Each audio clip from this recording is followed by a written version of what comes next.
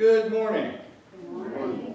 Good to see everybody here today. It's going to be a scorcher this coming week, so remember to stay hydrated and don't get too hot out there. We don't have a whole lot in terms of changes from our normal church schedule.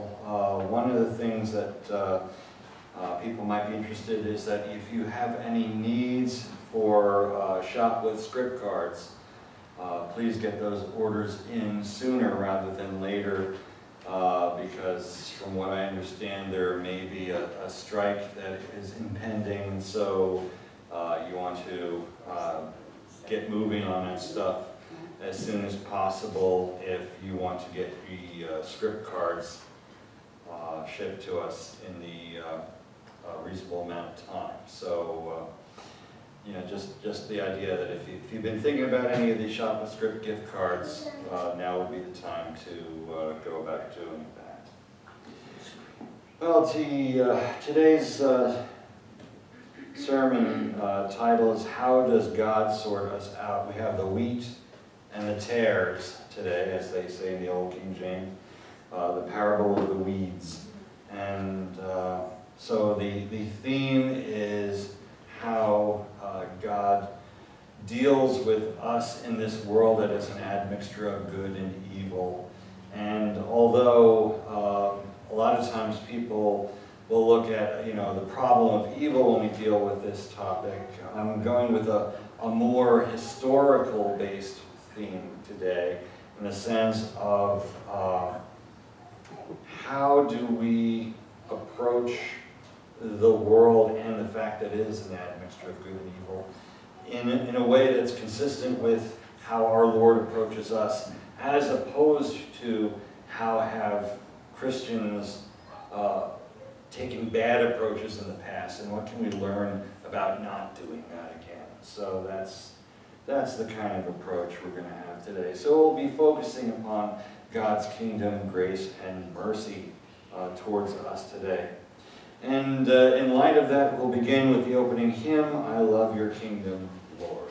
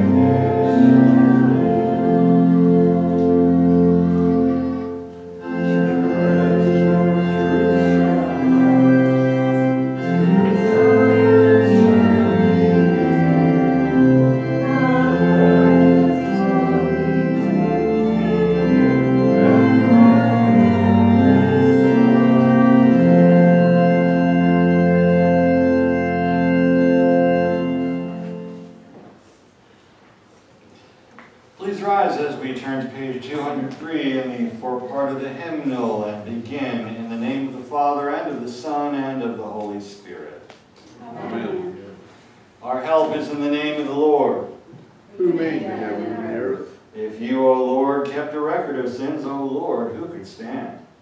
With you there is forgiveness, therefore you are feared.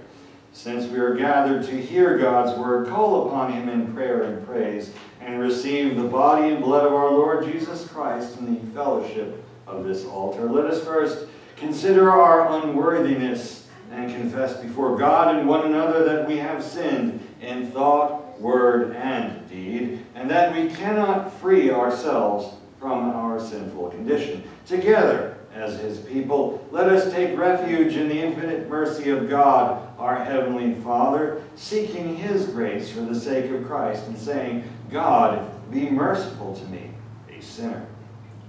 Almighty God, have mercy upon us, forgive us our sins, and lead us to everlasting life. Amen.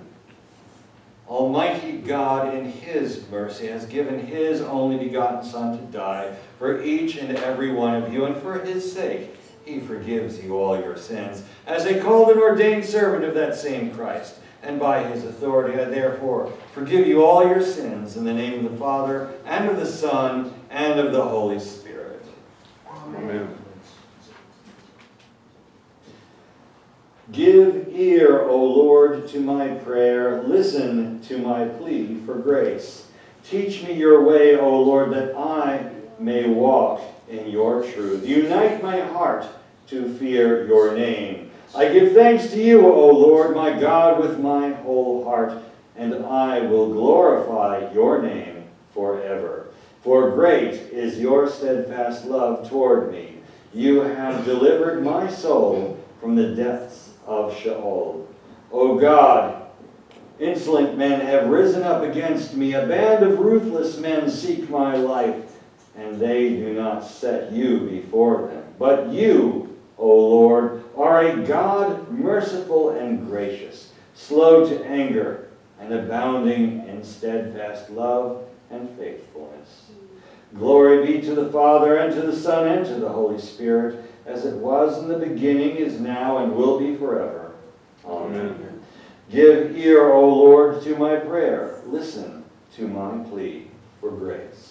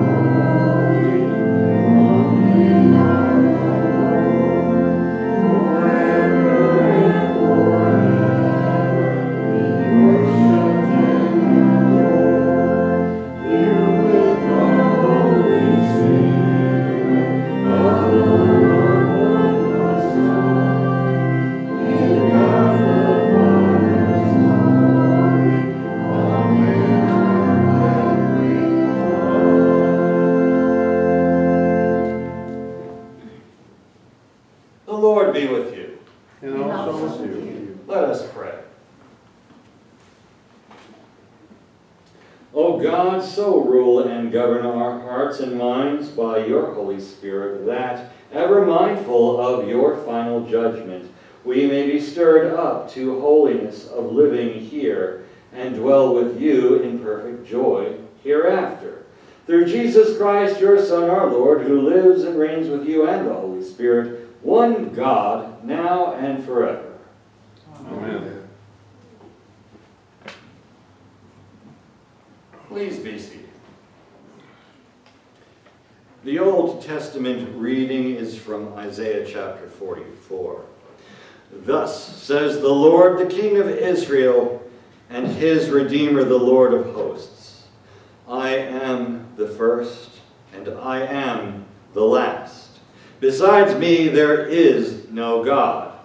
Who is like me? Let him proclaim it. Let him declare and set it before me, since I appointed an ancient people. Let them declare what is to come and what will happen. Fear not, nor be afraid. Have I not told you from of old and declared it? And you are my witnesses. Is there a God besides me? There is no rock. I know not any. This is the word of the Lord. Thanks be to God. The epistle is from Romans chapter 8.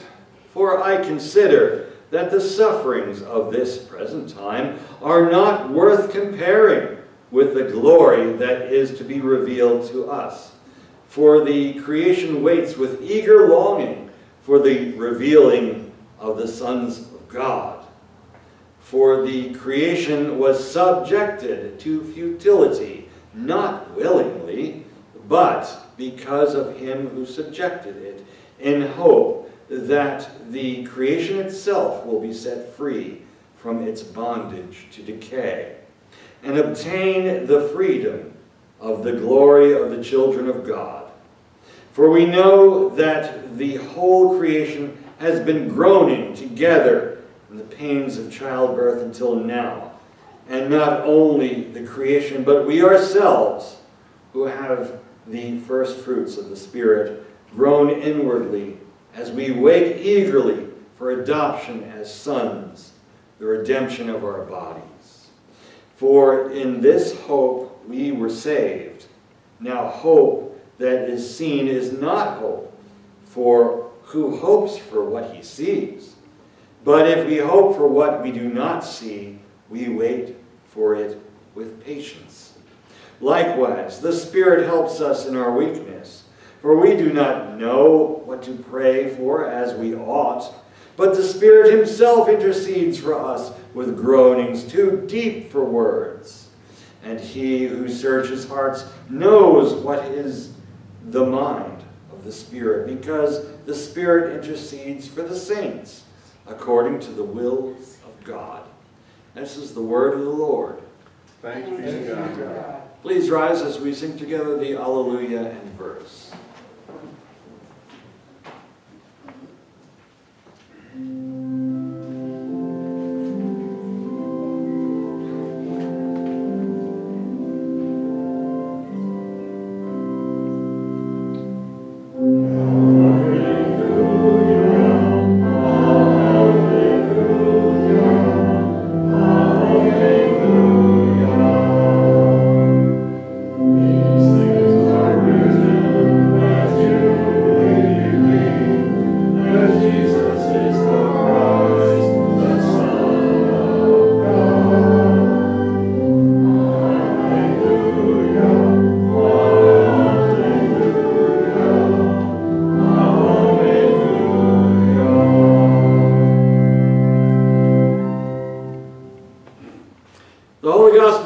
To St. Matthew, the 13th chapter. Glory to you, O Lord.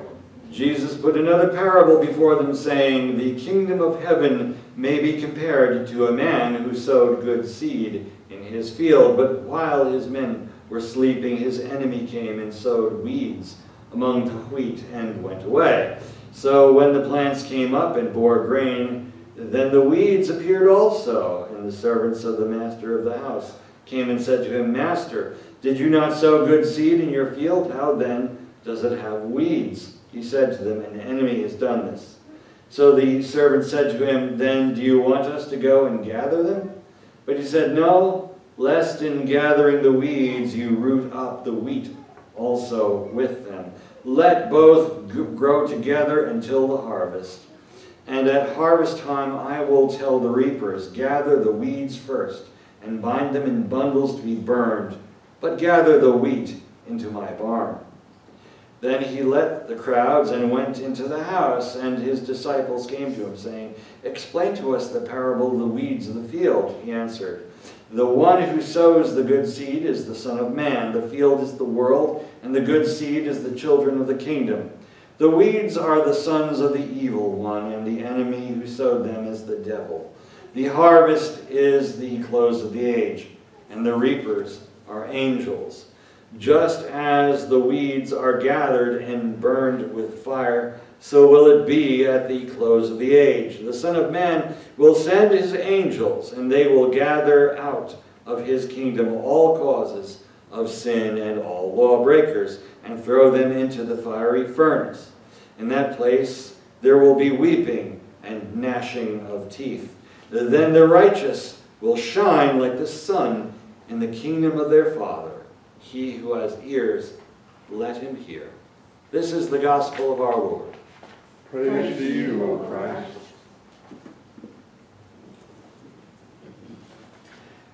Together we confess the Christian faith using the Nicene Creed on page 206.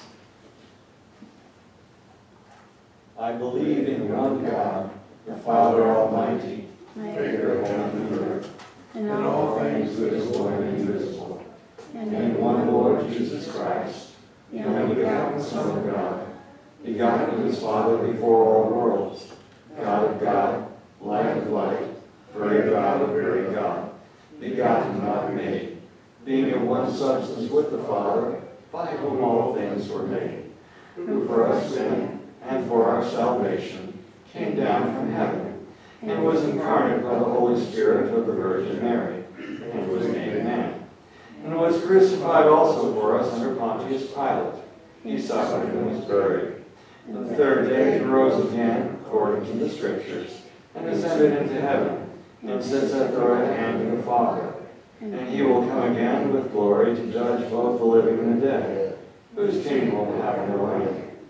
And I believe in the Holy Spirit, the Lord and giver of life, who proceeds from the Father and the Son, who with the Father and the Son together is worshipped and glorified, who spoke by the prophets. And I believe in one holy Christian and apostolic church. I acknowledge one baptism for the remission of sins. I look for the resurrection of the dead and the life of the world to come. Amen. Please be seated. Grace, mercy, and peace be unto you from God our Father and from our Lord and Savior, Jesus Christ. Amen. Sermon title is, How Does God Sort Us Out? People argue about things from religion and politics to sports teams and soft drinks. From the 1960s through at least the 1980s, the Cola Wars left their mark on American TV. Coca-Cola placed itself as authentic, trustworthy, and unbeatable.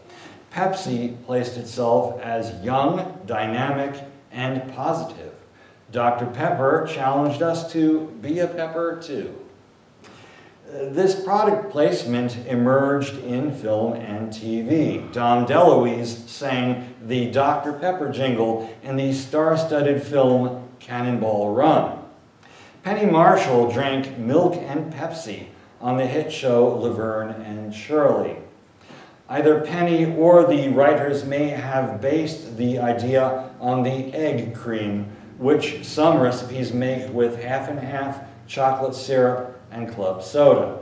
Since ice cream uses both eggs and cream, Jewish people in New York who kept kosher needed an alternative to an ice cream soda. In case you haven't figured it out, an egg cream has no egg. In 1982, there also was an episode of Laverne and Shirley where Milk and Coke appeared as an unpleasant rival. In the past few years, these milk and soda drinks have become an internet phenomenon, a kind of a meme on Instagram and TikTok. Things got even more interesting because they got theological. In season 1, Laverne reads a note that says, "If in heaven we don't meet, hand in hand we'll bear the heat, and if it ever gets too hot, Pepsi-Cola hits the spot." Coke and Pepsi are similar products. They are used in similar situations, and they pair with similar foods. Yet they taste somewhat different, and they have different makers. This is enough to spark a rivalry that is legendary in American popular culture. Christianity and Gnosticism get along about as well as Coke and Pepsi. The word Gnosticism comes from the Greek word gnosis, which is related to our word to know, to have knowledge. Christianity sees Old Testament themes and prophecies fulfilled in Jesus Christ. The result is God's eternal kingdom that emerges now in a gracious manner. Eternal life begins by receiving faith, baptism, the Lord's Supper, and Christian instruction. Gnosticism also has a message of overcoming this mortal life. Taking cues from Plato, the Greek mind-body split, as well as Zoroastrianism and Hinduism, Gnosticism tends to see a kind of dualism, such as good versus evil, inner world versus outer world, and spirit versus matter. The first 2 epistles of John speak against the idea that Jesus could not be human because material things are evil. In Ephesus, a man called Cerinthus taught that the mere man, Jesus, was adopted by a divine spirit until he was crucified. John engages these ideas in 1 John 1 verse 1, 4 verse 2, and 5 verse 6.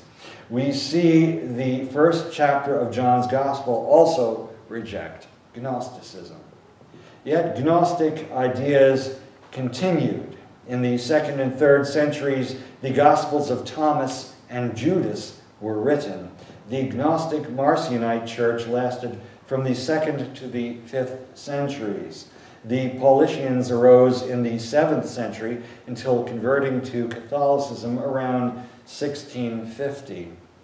Then the Bogomils emerged in the First Bulgarian Empire in the 10th century and became targets of crusades in the Balkans between the 13th and 15th centuries. They may have influenced the rise of the Cathars in the 11th century, and we will look at the Cathars in light of our gospel text. The Cathars appeared in southern France and northern Italy. They believed in 2 gods. The good God was that of the New Testament, who created the spiritual realm. The evil God was that of the Old Testament, who created the physical realm. Pope Innocent III first took a peaceful approach, but then the papal legate was murdered in 1208. A 20-year crusade against the Cathars began in 1209. Now, military-based crusader movements lasted between 1096, the start of the First Crusade, and 1492, the end of the Reconquista in Spain. Religious wars also continued between 1546 and 1648. The papacy emerged from the suppression of the Byzantine Empire, Roman aristocracy, and the Holy Roman Empire, becoming a rich political power. Europeans wanted to strike back at Islamic jihad with a holy war of their own. The theater of war stretched from the military conversion of Scandinavia and Baltic lands in the north to defending against Mongols in the east to seizing Mediterranean territory from both Muslim and Christian alike. Yet this frenetic activity saw Christians also stooping to new lows.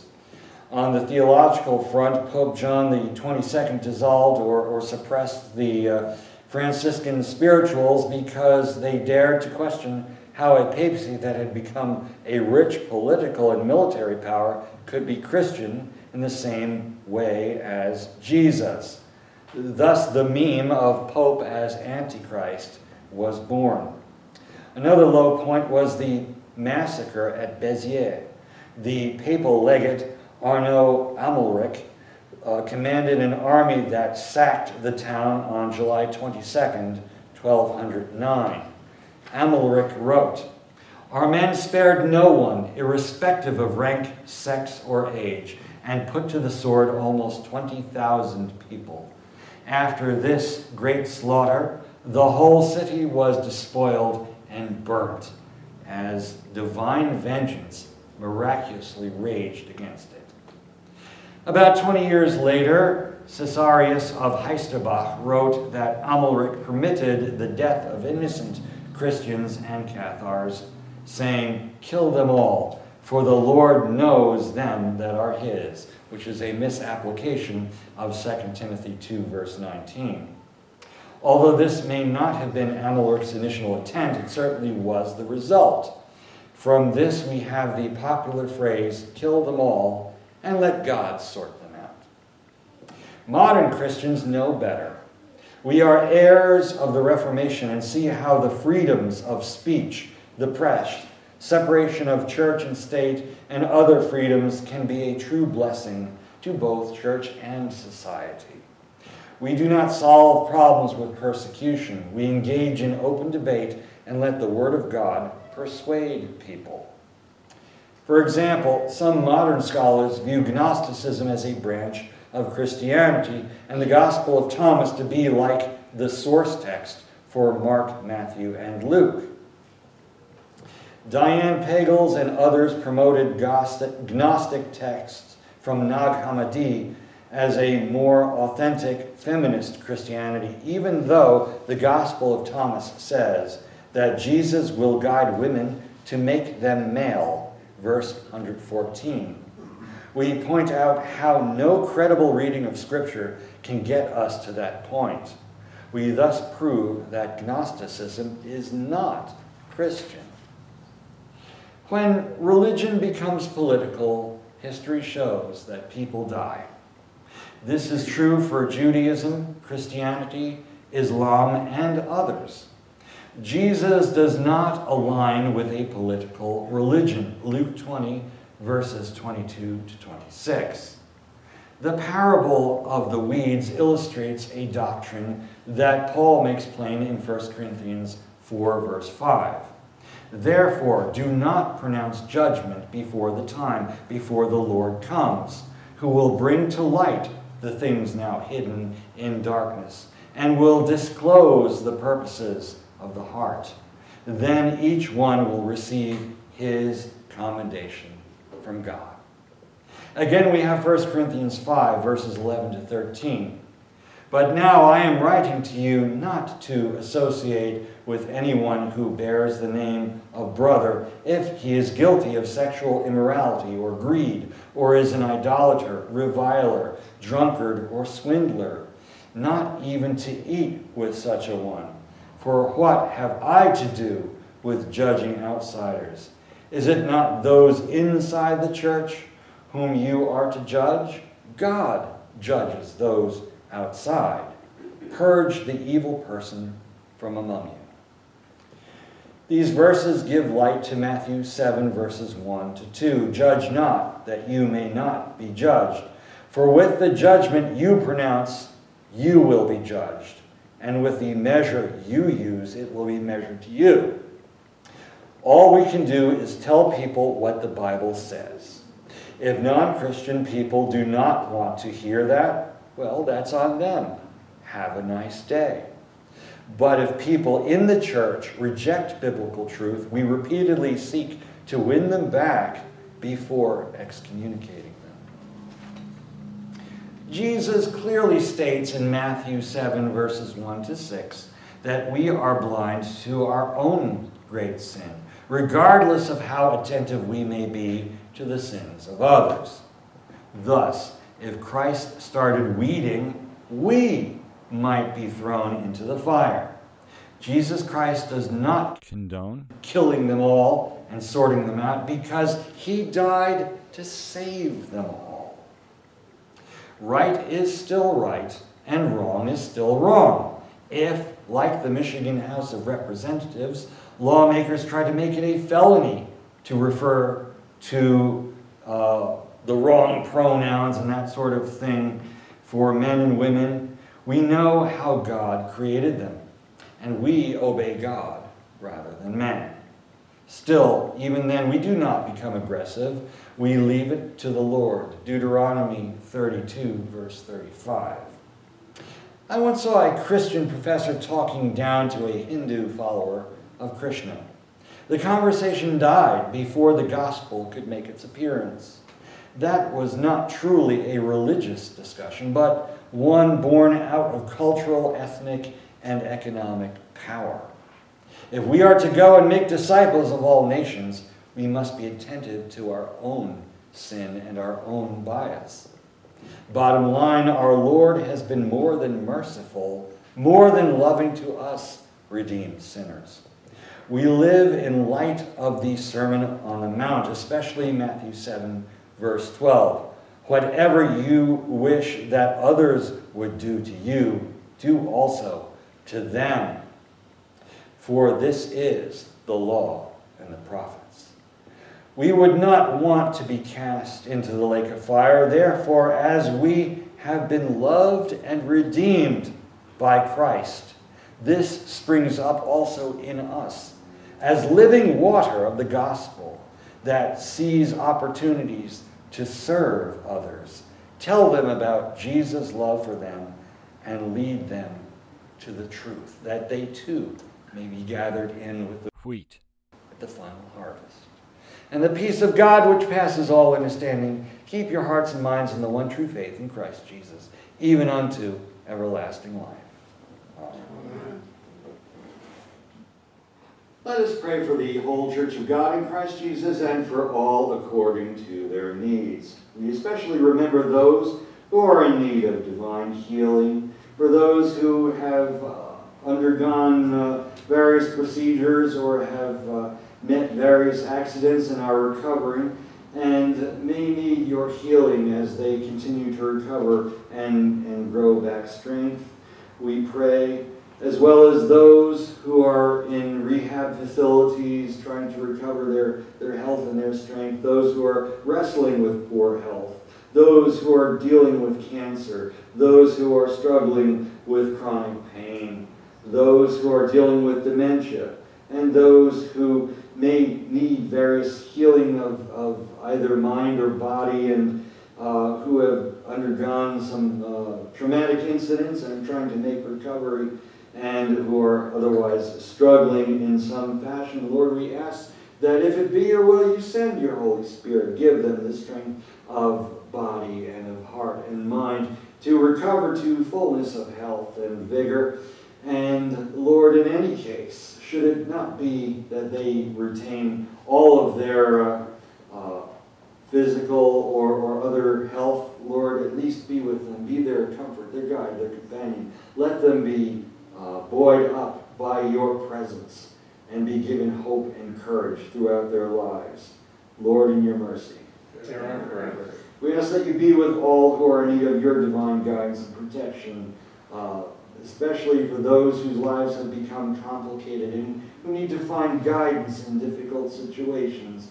And we ask, Lord, that as you are with those making care decisions and making life choices, also be with those who serve in our military, who are serving us as first responders and as medical caregivers.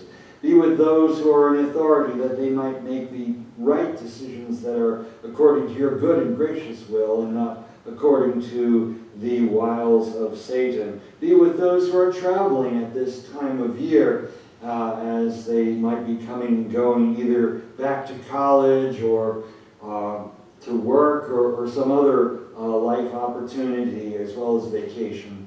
And we ask you especially, Lord, to be with our national synod as the Missouri Synod gathers in convention at the end of this week and over into the next, that you give the delegates a good knowledge of the material that they have to consider, and give them the faith and the knowledge to apply Scripture to those issues and bring forth a decision that is in accord with your good and gracious will to the benefit of your church. Lord, in your mercy.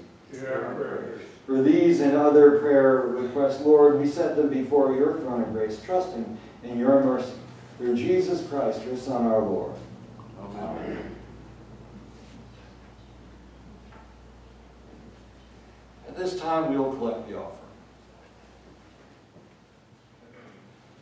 We now sing together the offertory, We Give Thee But Thine Own.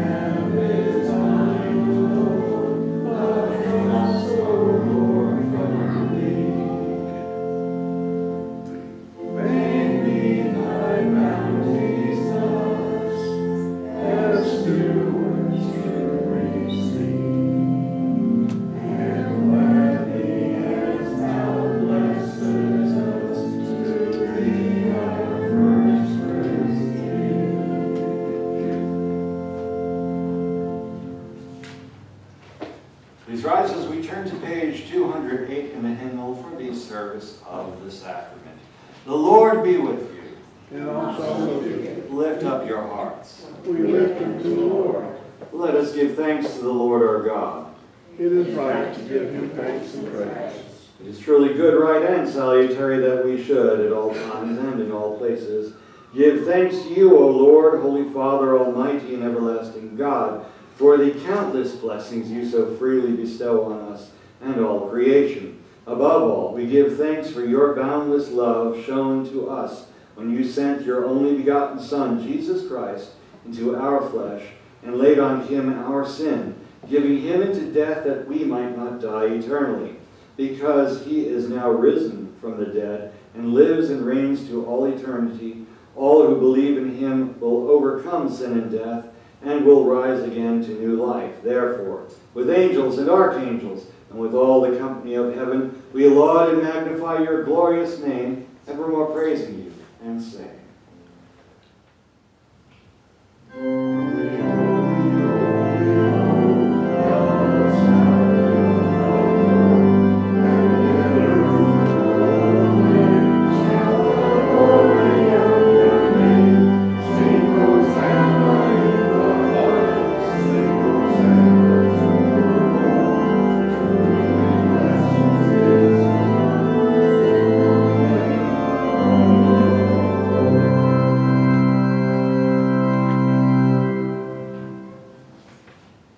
Blessed are you, O Lord, our God, King of all creation, for you have had mercy on us, and given your only begotten Son, that whoever believes in him should not perish but have eternal life.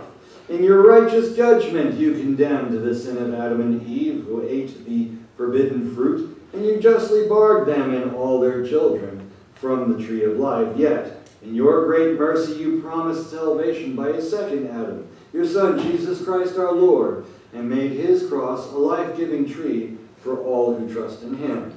We give you thanks for the redemption you have prepared for us through Jesus Christ. Grant us your Holy Spirit, that we may faithfully eat and drink of the fruits of his cross and receive the blessings of forgiveness, life, and salvation that come to us in his body and blood.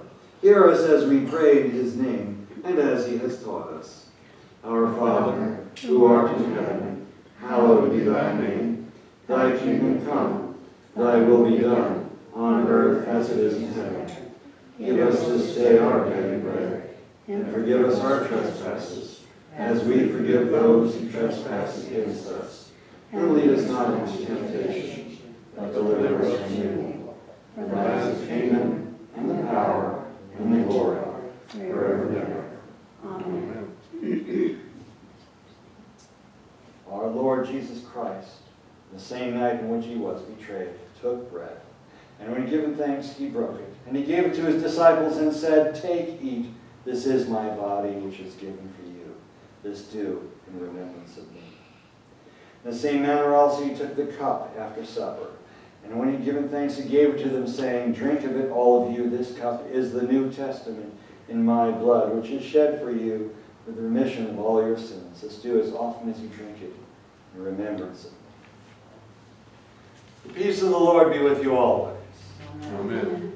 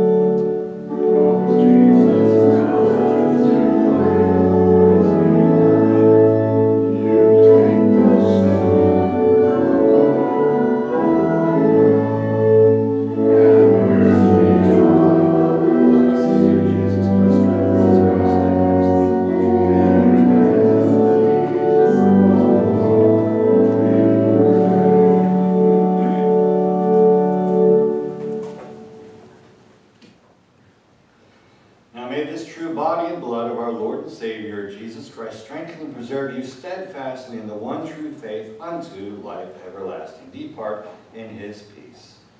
Amen. We now sing together the Nunc Dimittis.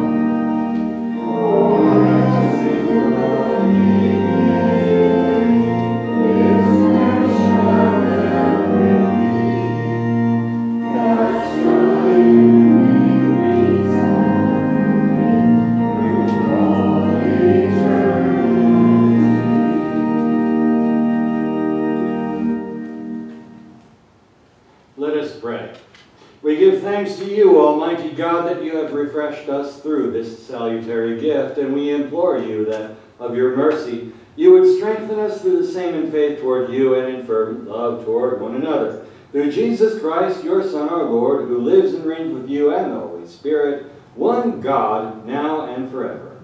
Amen. Let us bless the Lord. Thanks be to God. The Lord bless thee and keep thee. The Lord make his face shine upon thee and be gracious unto thee. The Lord lift up his countenance upon thee and give thee his peace.